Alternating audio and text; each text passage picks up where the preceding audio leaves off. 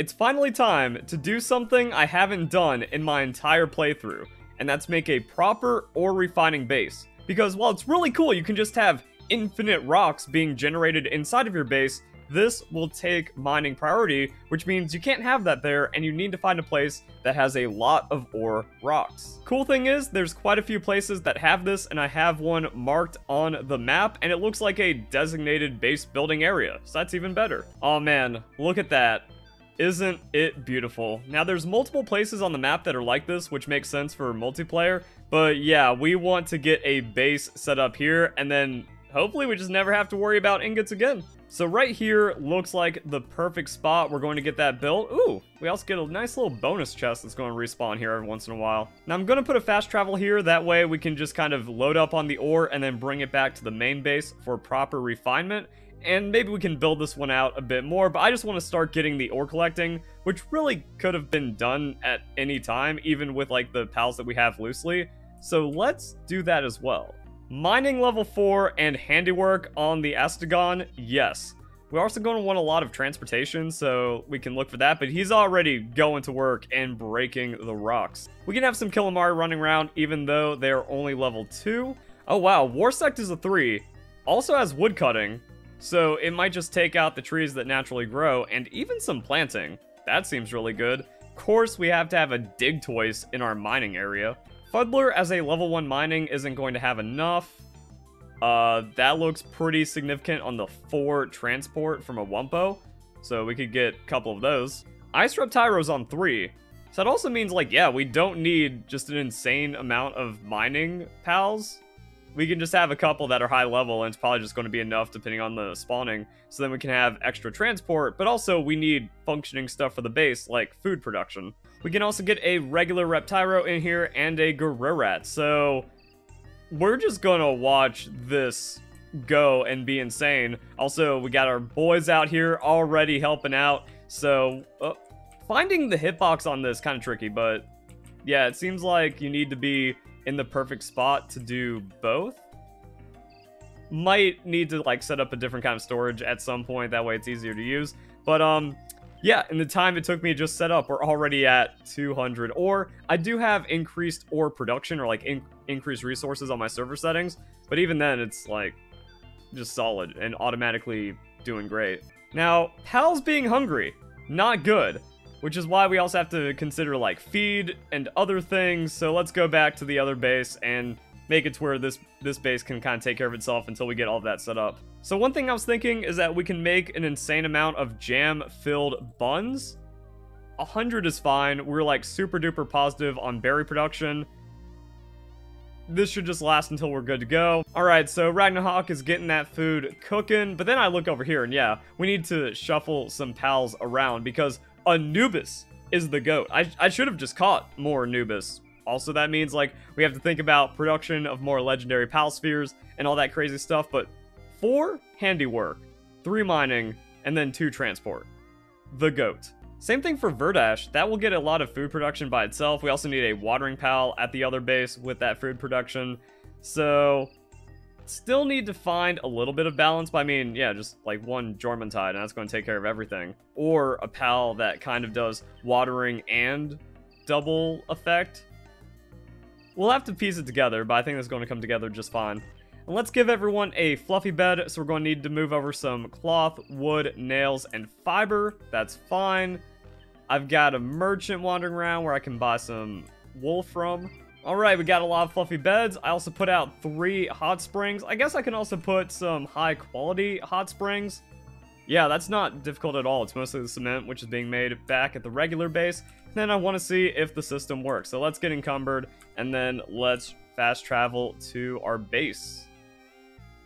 Yeah, the encumbrance doesn't work. I didn't know like 100%. That also means we're going to need to build something nearby.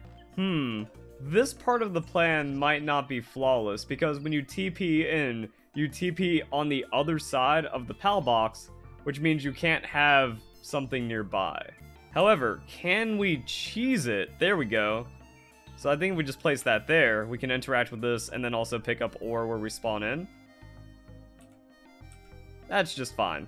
A little bit of work, but I mean, that's worth. Also, we already got this much ore in the time it takes to build the base, and it hasn't even like started self-sustaining and doing all that crazy stuff. Also, I want to build some technology because we have things that improve mining and whatnot. The level 4 smelting is actually insane. Wow.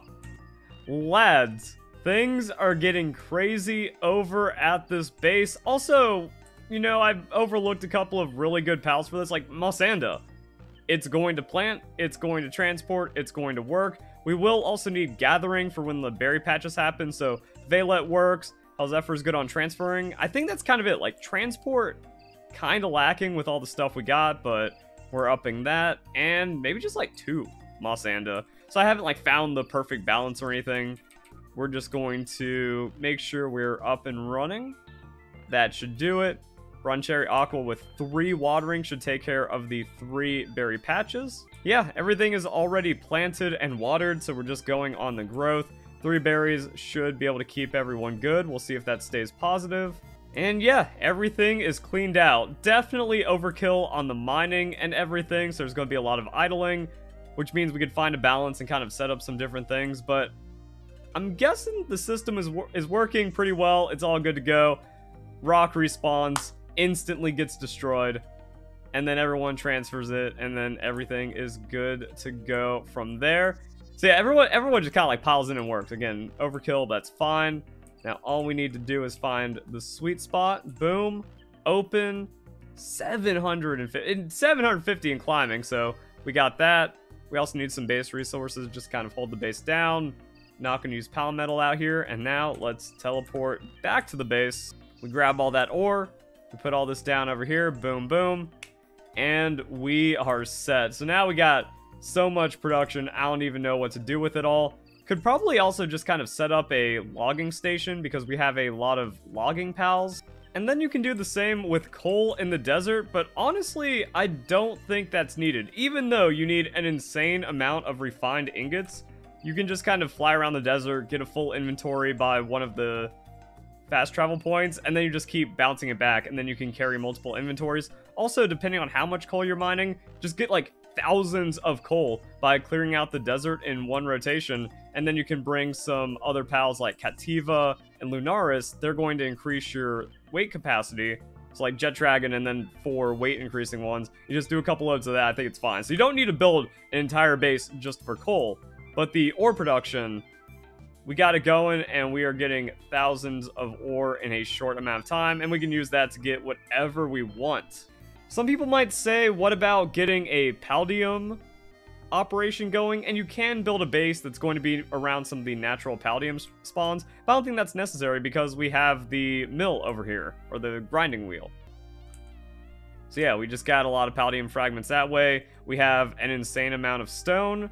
So depending on like how much mining you have set up at another base, yeah, you're good. So the Paldium isn't an issue. And then rock core at the main base, so you just put like other miners on there. You can have like level 2, level 3, get more than enough rocks that way.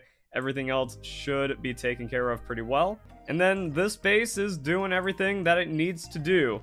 You should make one of these really early, like your second base should just be a major mining base. It's going to help out over the course of your playthrough. Also really helpful depending on your settings. I don't regret not making one, and then again, with the coal, yeah, you just do everything by hand, you should be good. So now we are set up, and we can also see, yeah, berry surplus is active. We also have like a backup storage of food. Who cares if it rots? The berries are going to be just enough for a while, if not forever. Like, berries forever, just on a couple plantations. And now we can come back here whenever we want and get an insane amount of ore. And then while editing this video, I was idle, so we can see, yeah, we're up to almost 1,000 ore. So it's going pretty well. And then I was thinking, do we make this just a mining spot, or do we actually end up putting like smelters here? And I think you want the furnaces in this area, mostly because it frees up the other base to just have more production. And that's the same idea. It's where you can put some electric furnace around, you just have the storage right next to it, and they can transport the entire ingots instead of just the ore. You can have a really powerful electric pal, and that's going to be fine. Also, it just means like setting up the correct sauce of pals. Does the base really only need like 3 Reptyro and 3 Anubis to take care of your mining, transport, and fire, and then like a Phalaris or 2 just to hold everything down, and that's it. And now, like, your mining and smelting that's all you need for the pal, so everything else can be used. And again, like, you look at Mossanda. What else do you need besides 2 Mossanda and then a watering pal? I guess you need some gathering, so Valet, really nice. Calamari has, like, gathering and transport. I think it's actually fine to have, like, 1 or 2 Calamari. They work at night. Astagon has a 4 mining, so, like, one of those. Yeah, like, we have a good sauce, but we don't have the optimal, like, pal everything. And then also the traits really matter depending on them. You definitely want work slaves. Your transport pals being fast, so having, like, speedy passive skills also just kind of makes everything more efficient. But for starters, I think this is good, and then you can just drop off all of your ingots at the other base. And then that frees up a lot of space for raw production and crafting, and then, like, putting the extra things you need in this base, potentially. Let's see, we just made 170 pal metal ingots. How many legendary spheres can we craft? None, because all our palladium is at the other base, but I sent a request to make all of that palladium, and we're at 267, so we just need to bring out a water pal. Alright, Jormuntide might be a little buggy, but it makes palladium fragments quick, so I'll overlook it. And now we don't have legendary sphere problems for a while, and then it just kind of like creates a loop to where we can use these legendary spheres to get those pals I was talking about upgrading. And yeah, we are like in the super duper end game. What do we have here? We can make 20 more cement. That's necessary. And also just kind of use our resources as we need. Charcoal. We have an insane, absolutely bonkers amount of passive wood, which means carbon fiber, and suddenly it feels like I've beaten the game after just setting up that ore base. We will need to do some, like, refined ingot runs for the coal, but I'll already explain how to do that. Then everything is awesome. So hope you guys enjoy the video. Hope you all have a nice day. Thank you very much for watching.